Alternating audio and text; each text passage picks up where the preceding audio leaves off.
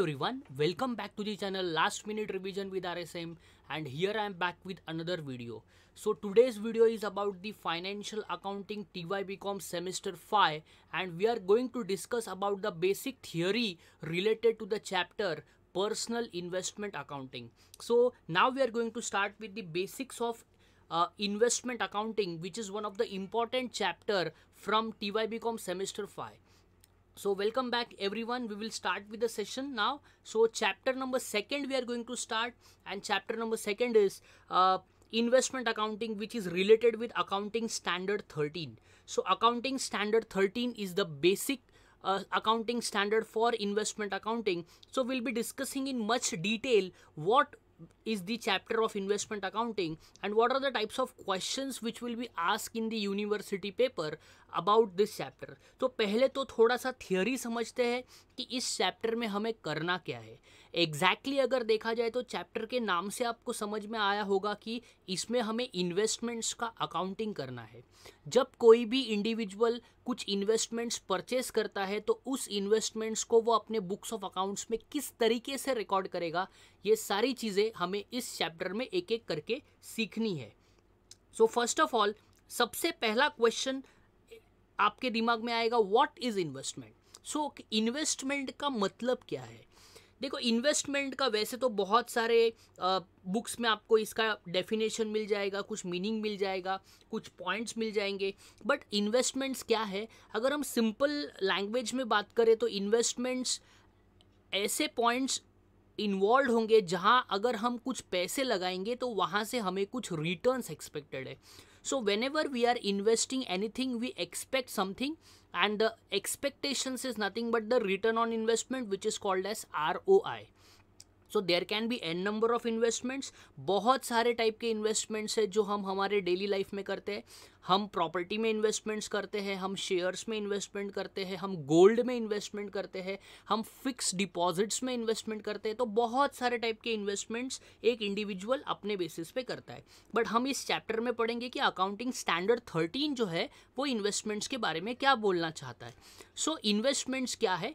Investments assets है held by any enterprise for earning income, and this income can be earned by way of dividend. So we can earn income through dividend, we can earn income through interest, and we can also earn income through the various kinds of assets where we are investing. So देखो अगर हम कहीं पे investments करेंगे तो हमें उससे returns तो मिलने ही वाले हैं, नंबर 1. एंड नंबर 2, उस असेट्स के वैल्यू को एप्रिसिएट किया जाएगा. असेट्स का वैल्यू जो है वो एप्रिसिएट होगा, असेट्स के वैल्यू में एप्रिसिएशन होगा, मतलब असेट्स की वैल्यू भी बढ़ेगी और उसके साथ आपको रिटर्न्स भी मिलते जाएंगे. ये एक बेनिफिट है, ठीक है. लेकिन असेट्स जो हम स्टॉक इन ट्रेड करके होल्ड करेंगे उसे हम इन्वेस्टमेंट्स नहीं बोलेंगे. से फॉर एग्जांपल हमारे पास जो प्लांट एंड मशीनरी है उसे हम इन्वेस्टमेंट्स नहीं बोलेंगे, बिकॉज वो हमने, हमारा इंटेंशन क्या है, हमारा इंटेंशन उससे कुछ अर्निंग करना नहीं है, हमारा इंटेंशन उससे रिलेटेड प्रोडक्शन करना है. तो सबसे पहले इन्वेस्टमेंट्स देखते वक्त आपको अपने फर्म की जो इंटेंशन है वो जानना बहुत ज़रूरी बन जाता है. And it can be very clear with this point that assets which are held as stock in trade are not investments. Okay, let us move further than.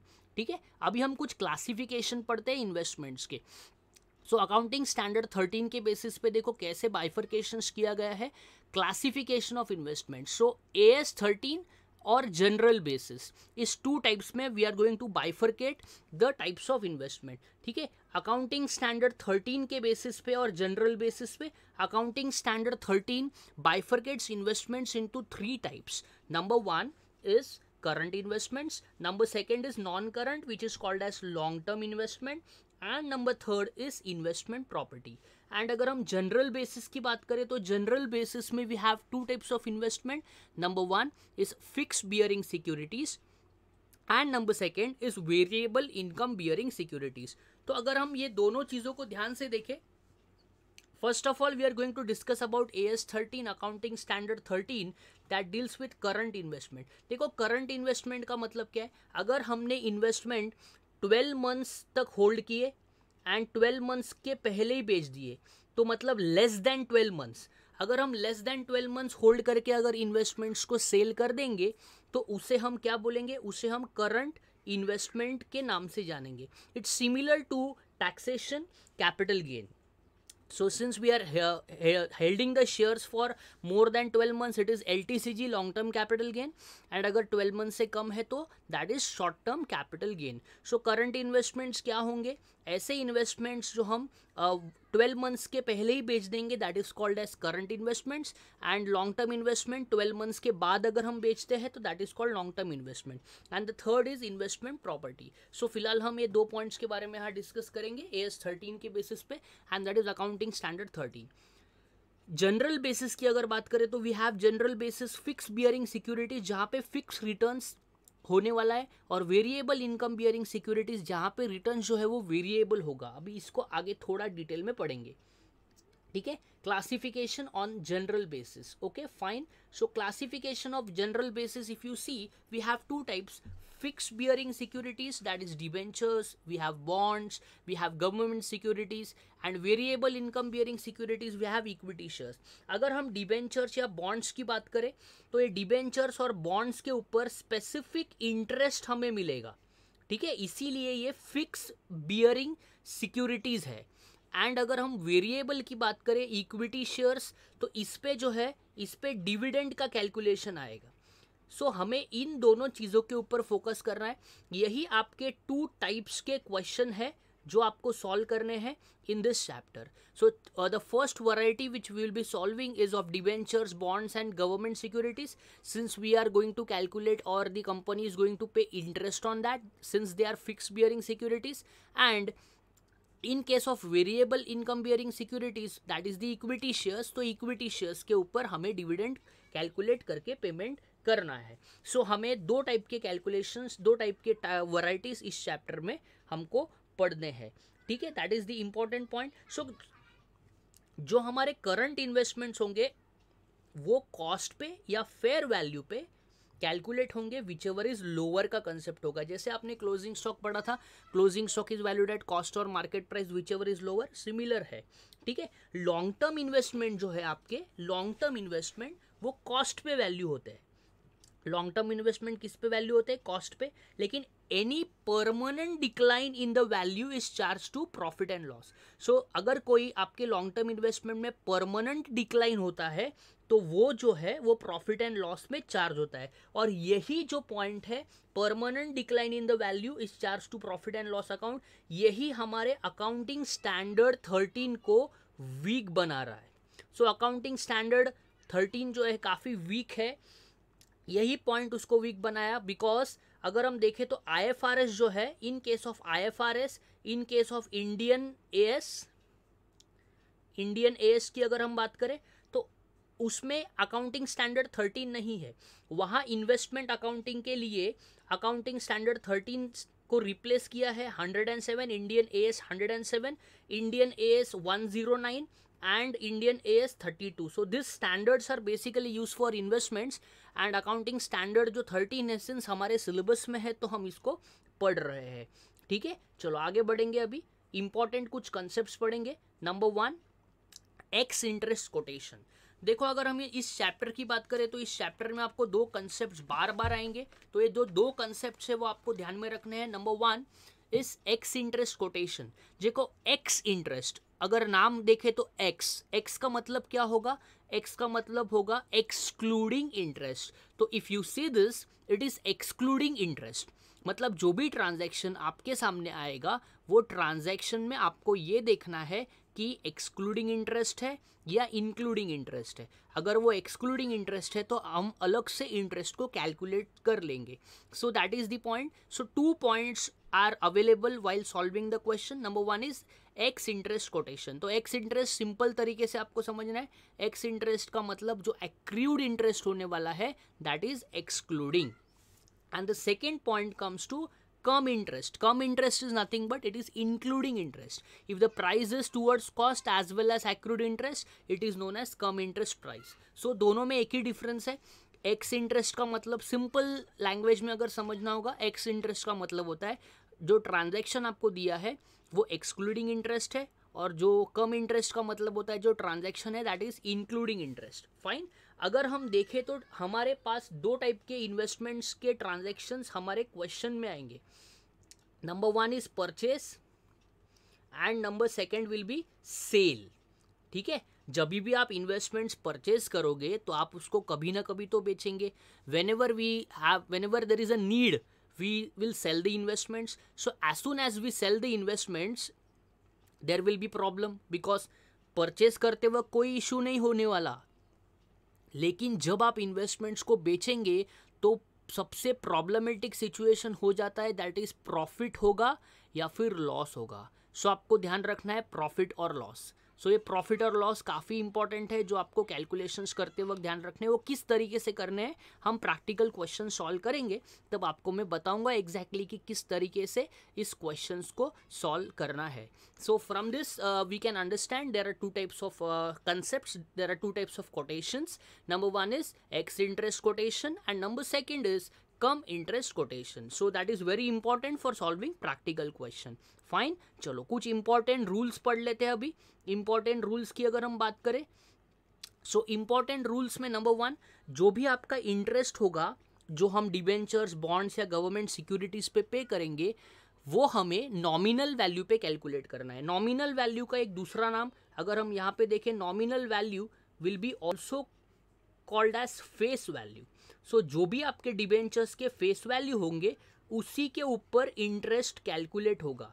Similar case आपके शेयर्स के लिए, if you calculate dividend will be always calculated on nominal value of the shares.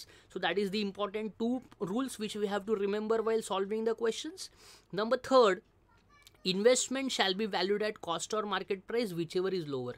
सो आपकी जो भी cost होगी या आपकी जो भी मार्केट प्राइस होगी उसको हम कंपेयर करेंगे लास्ट में जब क्लोजिंग बैलेंस ढूंढा जाएगा, एंड उसमें से the value which is smaller will be considered. ठीक है, और इस चैप्टर में हमें वेटेड एवरेज कॉस्ट ढूंढनी है while the cell is concern. सो जब भी हम इन्वेस्टमेंट्स को सेल करेंगे तब हमें वेटेड एवरेज कॉस्ट कैलकुलेट करके then we have to compare and then we have to see that profit होगा या फिर लॉस होगा. तो वो मैं आपको प्रैक्टिकली करके बताऊंगा एग्जैक्टली कि किस तरीके से उसको हमें सॉल्व करना है. ठीक है, and number fourth is at the end cost of each investment on hand, that is known as the carrying cost या carrying amount, is ascertain on average basis. तो we are using the weighted average cost, weighted average basis पे ये सारे calculations होंगे. ठीक है, okay fine. Then next point में जाएंगे. तो ये थोड़ा सा एक एग्जाम्पल मैंने लिया है ताकि आपको समझ में आए एग्जैक्टली कि इतना सब थियोरी तो हमने पढ़ लिया कि एग्जैक्टली अभी इस चैप्टर में करना क्या है. सो जैसे मिस्टर ए है, उसके पास 60,000 के इन्वेस्टमेंट्स हैं, 10% डिबेंचर्स ऑफ 100 ईच. ठीक है, on 1 April 2020. Interest is payable half yearly on 30 June and 31 दिसंबर. अभी हम थोड़ा सा सीखते एक्चुअली इस चैप्टर में करना क्या है. देखो 1 अप्रैल को मिस्टर ए के पास 60,000 के इन्वेस्टमेंट्स है जिसके ऊपर उसको 10% का इंटरेस्ट मिलेगा, and 31 March is the year and, and company is paying interest half yearly. एक बार कंपनी 30 जून को इंटरेस्ट पे कर रहा है और एक बार कंपनी 31 दिसंबर को इंटरेस्ट पेमेंट कर रहा है. तो अभी सिचुएशन क्या है, मिस्टर ए ने अप्रैल महीने में उसके पास 60,000 के इन्वेस्टमेंट्स थे. तो अगर 60,000 के ऊपर 10% अगर हम काउंट करें तो इंटरेस्ट कितना आएगा, 6,000. मतलब ए को 6,000 इंटरेस्ट पर एनम मिलेगा. बट अब क्या होगा, से फॉर एग्जाम्पल मिस्टर ए को बहुत ज़रूरत पड़ी पैसे की और उसने 1 जून को इन्वेस्टमेंट को सोल्ड कर दिया और मिस्टर बी ने परचेस कर लिया. मिस्टर बी ने इन्वेस्टमेंट्स को परचेस कर लिया. अब मिस्टर बी 30 जून को कंपनी के पास जाएगा, company will pay interest to mister B. लेकिन ये तो गलत हो गया, बिकॉज मिस्टर ए के पास अप्रैल और मई 2 महीने उसने इन्वेस्टमेंट्स खुद के पास रखे थे. फाइन. और मिस्टर बी के पास कितने मंथ के लिए इन्वेस्टमेंट्स थे? ओनली 1 मंथ, दैट इज जून। तो टोटल इंटरेस्ट तो 3 मंथ्स का है, जिसको हम एक्रूड इंटरेस्ट बोलेंगे। सो अब हो क्या रहा है कि अप्रैल और मई का इंटरेस्ट किसे मिलना चाहिए था? मिस्टर ए को। लेकिन एक्चुअली हो क्या रहा है, किसे मिल रहा है? मिस्टर बी को। सो व्हाट विल हैपन, जब मिस्टर ए मिस्टर बी को इन्वेस्टमेंट सोल्ड करेगा, तब वो 2 महीने का इंटरेस्ट मिस्टर बी से ले लेगा, और मिस्टर बी जब कंपनी के पास जाएगा, कंपनी उसको पूरा इंटरेस्ट पे करेगा 3 मंथ्स का, लेकिन 3 मंथ्स में उसमें 2 महीने का इंटरेस्ट ऑलरेडी उसने पे कर लिया ए को। तो ये सारी चीज़ें हमको इस चैप्टर में सीखनी है, और इस चैप्टर में हमें ट्रांजैक्शंस दिए जाएंगे, परचेसेस के ट्रांजैक्शंस और सेल के ट्रांजैक्शंस। परचेसेस में 2 टाइप के ट्रांजैक्शन आएंगे, एक होगा एक्स इंटरेस्ट के ट्रांजैक्शन और दूसरा होगा कम इंटरेस्ट के ट्रांजैक्शन। सिमिलर आपके सेल में भी same x interest and come interest, so that we have to learn। and usually in the paper ledger accounts are asked। तो लेजर्स पूछे जाते हैं कि डिबेंचर्स का लेजर बनाओ, बॉन्ड्स का लेजर बनाओ। अकॉर्डिंगली हम कॉलम बनाने वाले, उस बेस पे मैं आपको सॉल्व करवाऊंगा कि एग्जैक्टली इस चैप्टर में आपको किस तरीके से प्रैक्टिकल क्वेश्चंस करना है। But very important point of this chapter is, this chapter is very calculative, but if you understand the basics of the chapter, काफ़ी इंटरेस्ट आएगा, काफ़ी आपको लगेगा कि काफ़ी कैलकुलेशन तो है, लेकिन जब हमें ये कैलकुलेशंस आएगा तब आपको काफ़ी इस चैप्टर में इंटरेस्ट बना रहेगा। So we'll be learning more in detail about this chapter by solving the practical questions. I have tried to cover over here some of the basic parts so that you can understand the base of the chapter कि actually personal investment या investment accounting में हमें करना क्या है। तो 2 चीज़ें हमने पढ़ी, x interest and come interest, इस चैप्टर के पूरे बेसिक्स है। Okay, that's it from this session, thank you very much. तो अगर आपको सेशन अच्छा लगा है, वीडियो अच्छा लगा है, तो वीडियो को लाइक करें, अपने फ्रेंड्स में शेयर करें, और अगर आप पहली बार चैनल पे आए हो तो सब्सक्राइब कर ले एंड बेल आइकन को प्रेस करें एंड ऑल नोटिफिकेशंस प्रेस करें, सो दैट आपको अगले नोटिफिकेशंस आते रहेंगे। Till then, thank you very much. As always, work harder, be smarter.